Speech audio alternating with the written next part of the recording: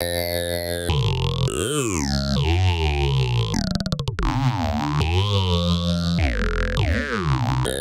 everyone, thank you so much. Thank you Sonic Acts, thank you. Yeah, it's been a very intense period recently, so I have to apologize in advance that I actually haven't had time to process a lot of the recent material and include it in my talk today, but I thought I'd give a general overview of this project that I've been working on for a very long time. I'm actually really grateful to be second this morning rather than first, because Daphina's talk is really aligned with the next section of my film, where in fact we will be shooting the Whanganui River precisely because we're thinking around alternative ways of responding to climate emergency. So I'd like to time myself because I don't like going over. Okay. So the project I'm working on, it's been a kind of long-term, it started off as a sound project and then a short film, and basically it kind of exploded into a feature film.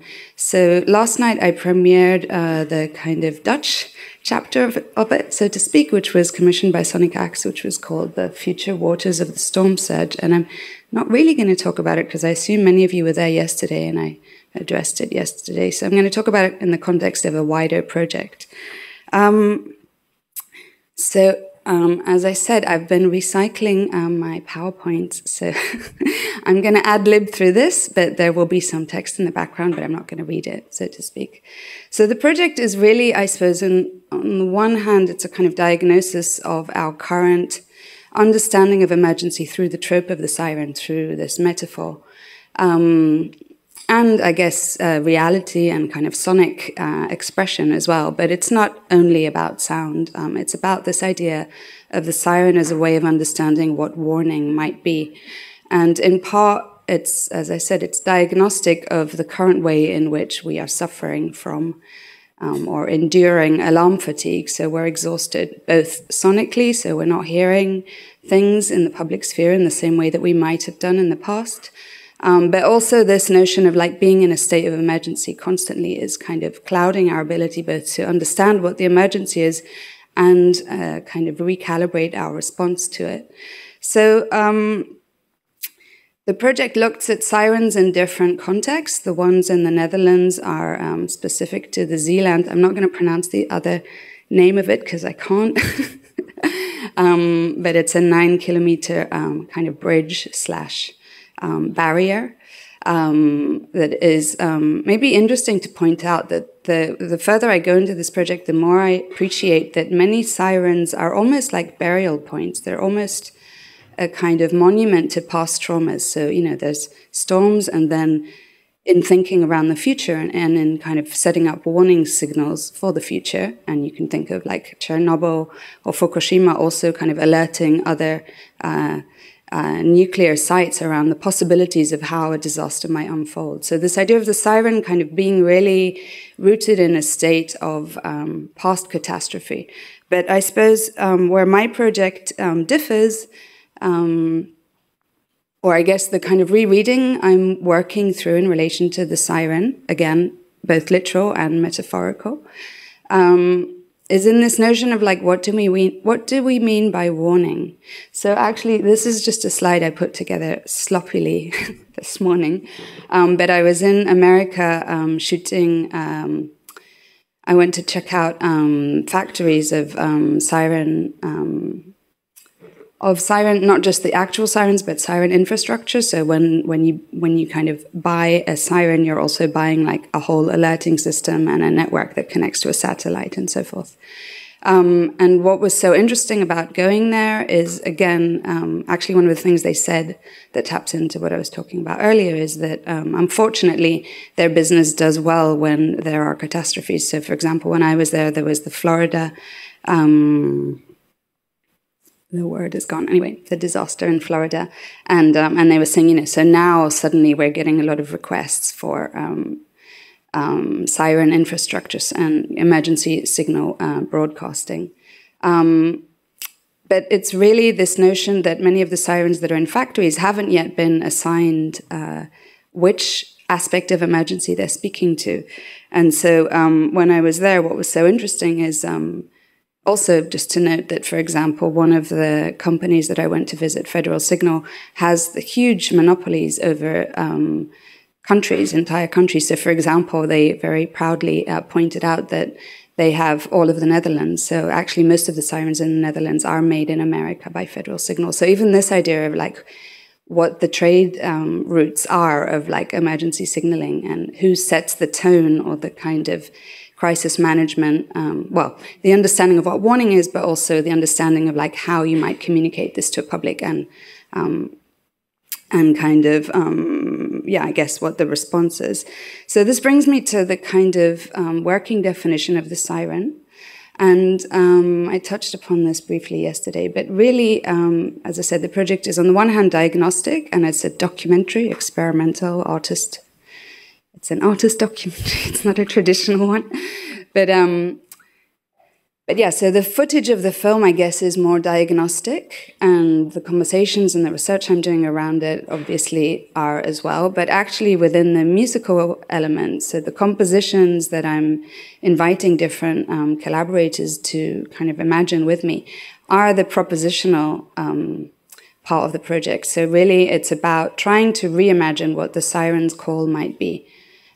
Trying to recompose the siren. And in that sense, it's both kind of a counter, imaginative, speculative response to this question of alarm fatigue, but it's also about exploding what we mean by warning and who the warning is for. And so when I approach musicians, I have a kind of working definition of the siren, which is kind of releasing it from its history and the kind of typical associations that, you know, we know what it sounds like. And as I said, if it's a kind of burial site for past traumas, so we hear the siren and we think World War, you know, Cold War, or World War II or World War I, you know, or right now Russia and Ukraine, you know, we kind of have these very grounded signifiers of like what the siren comes to represent. But what I'm trying to do is like break free from that and reimagine it.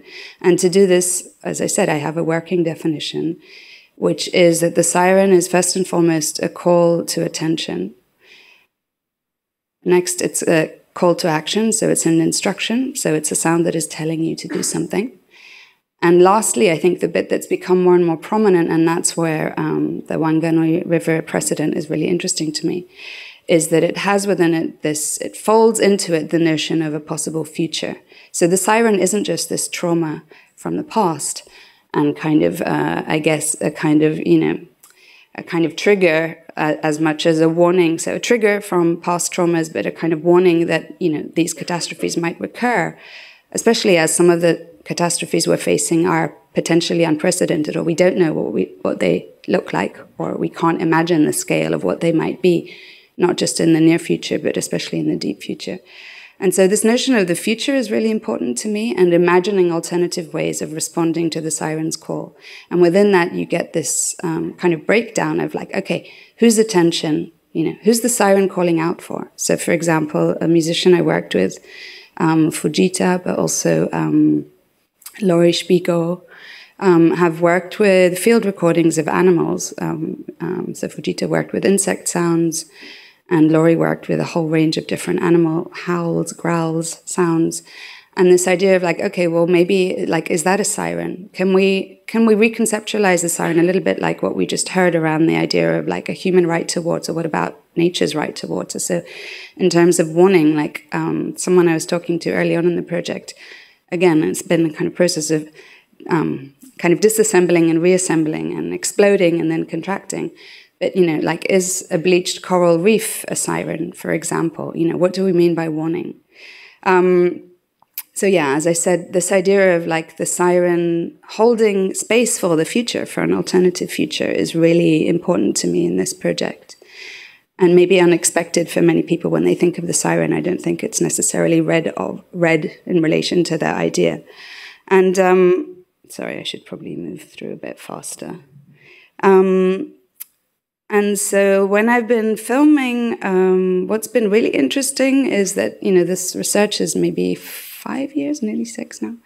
And it's kind of changed through, I guess, what shape it might take. But the kind of,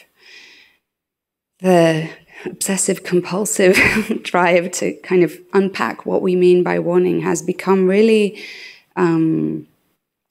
it's become really sustaining, and I feel like I'm learning so much through it. I'm learning so much being here as part of Sonic Acts. It's such a great program that fits really beautifully with a lot of the things I've been thinking about and working through.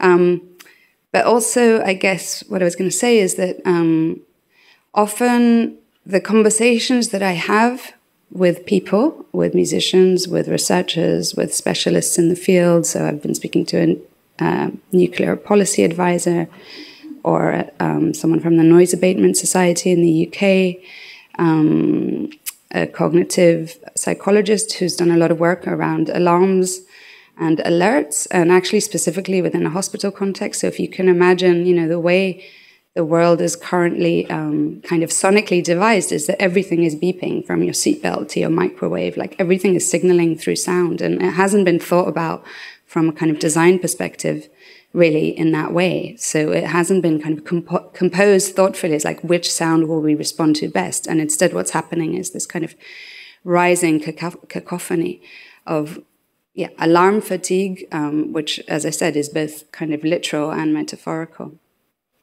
But what I was going to say around the footage is that, you know, as I film different sites, I've kind of started to understand different things around the topics that I'm looking at. And so there's been this kind of to and fro in terms of like identifying a location that will speak to the project and that will maybe cinematically also capture some of these images in a very efficient way. So, for example, I did a remote shoot during the pandemic in Fukushima, which was really interesting to do, even in terms of like considering one's carbon footprint, you know, like not going there, but working with local people. I had a kind of DP avatar who was a local documentary filmmaker who'd done a lot of work around Fukushima and was originally born there. And we kind of did it overnight via WhatsApp. So, I mean, it was an interesting work setup. But, you know, as I shot there, I kind of started to realize a whole range of things, including, so I kind of, not always, but quite often need a siren in the frame in order to start to articulate these landscapes of threat, which I think otherwise, you know, need a lot of unpacking, and the film doesn't really have talking heads as such.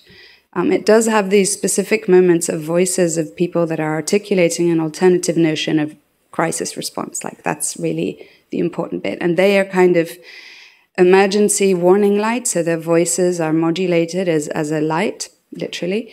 And so in some sense, they're both the warning and the beacon, or the point of orientation, or the guiding kind of map. And so that's, as I said, this project faces forward, and in some ways it's also about listening ahead. And I'm not quite sure what I mean by that yet, but I'm really interested in this idea of like listening towards the possibility of future. And maybe to kind of bring it into the subject of water, I guess one of the things that became really apparent when I shot in Fukushima and when I shot here in the Netherlands, and a few other sites is, you know, as you're kind of articulating what the edge of threat might be, both cinematically and then kind of conceptually thinking it through, I started to appreciate that many sirens are actually kind of, they're embedded within a wider preventive architecture. So the seawall is really about kind of keeping this notion of like potential threat coming from the sea out. Something, I can't remember if this came up in conversation yesterday, but something really interesting about the project has also been that, you know, say in Fukushima, I don't know if I have an image. No, I don't have an image of that. But in Fukushima, you know, the siren that's next to the seawall, there were many debates when the seawall was being built up. It's now 10 years, I think, also, that it meant that people could no longer see the water and kind of understand warning signs beyond relying on like siren infrastructure. So basically relying on the fact that the state, you know, trusting the state will warn you in time, give you enough notice, rather than being attuned to nature and listening to it. And I guess when I was working with BJ Nelson on this project, we really thought about the sound of wind as like is wind a possible, what's the word, portent? You know, like a possible So again, this notion of the siren starts to dissolve when you think, well, like if a siren is a call to attention and a call to action, and some notion of like, okay, there's an exit route from this potential danger, then all kinds of other things, like in the work I've been doing, like I'm thinking about smoke, you know, so smoke is an early form of long distance signal communication, but it's also potentially a warning or a symptom of fire or a signal. And so this thing of like, what is actually signaling to us, and also how do these elements of nature, like how do we understand threat, or how do we sense? Someone I was talking to recently, when we were talking about preemptive listening, they were talking about this idea of sensing it coming, which is like dogs might, or nature might sense something about to happen, you know, whether it's a tsunami or something else. Just moving forward. Yeah. So, I mean, actually the project has so far focused extensively on notions of like climate and industrial threat. But I'm about to do a shoot, as I said, in the Wanganui River, and kind of thinking about other notions of like how we might understand threat, and threat to who. So, you know, who's the siren for? So there's this Maori concept of rahui, which is basically that you let natural entities, I want to call them resources, though I guess they are, but like that you let them rest when they need that time, so they're protected. So again, this notion of like protective measures in place, not necessarily from an anthropocentric perspective. As I was saying earlier, like Fukushima was a really good example, because we understand the siren, I guess the fire is the best example, is that, you know, there's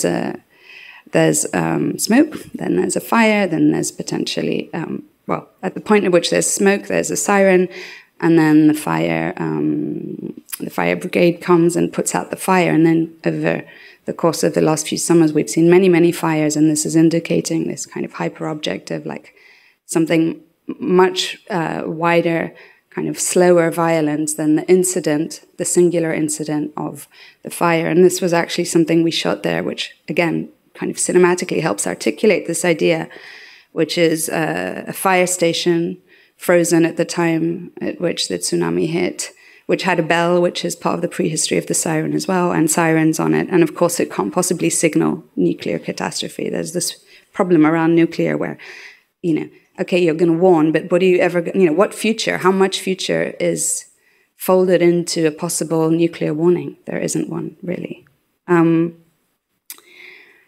This was a siren junkyard in the US, which has been a kind of key way of thinking around like what happens when the sirens we currently have are no longer effective.